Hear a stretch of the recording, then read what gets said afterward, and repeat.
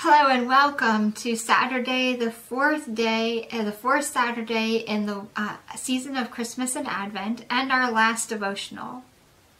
Our scripture today is from Psalm 96.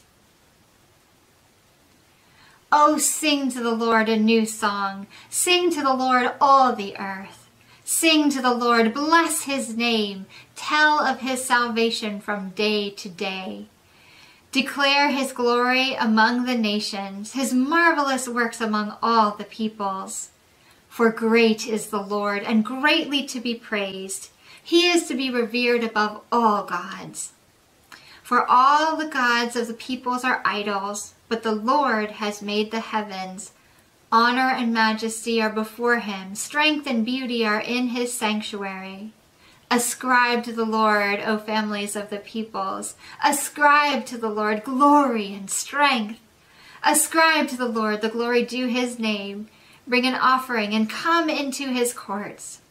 Worship the Lord in holy splendor. Tremble before him, all the earth. Say among the nations, the Lord is King.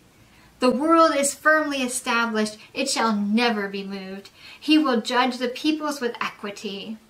Let the heavens be glad, and let the earth rejoice.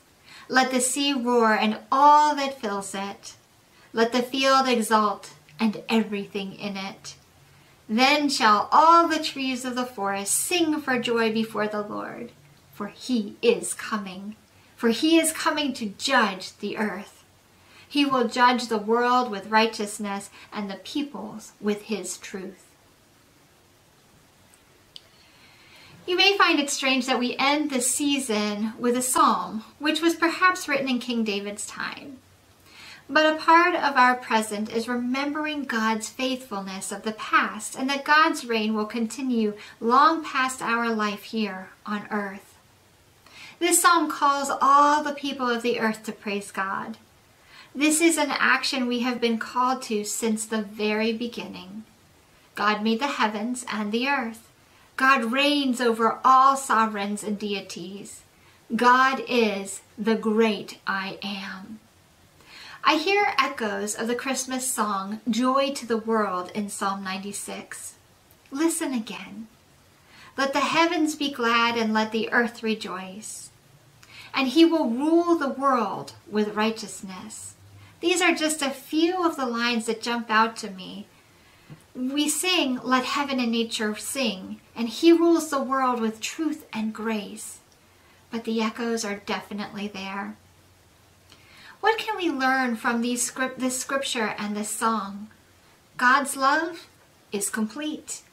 God created all, people, earth, trees, to be in relationship with God.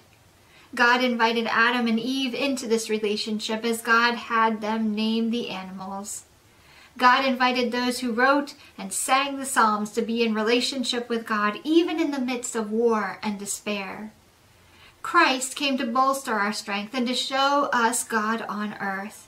And we are invited today to continue the song even in the midst of continued brokenness in our world today.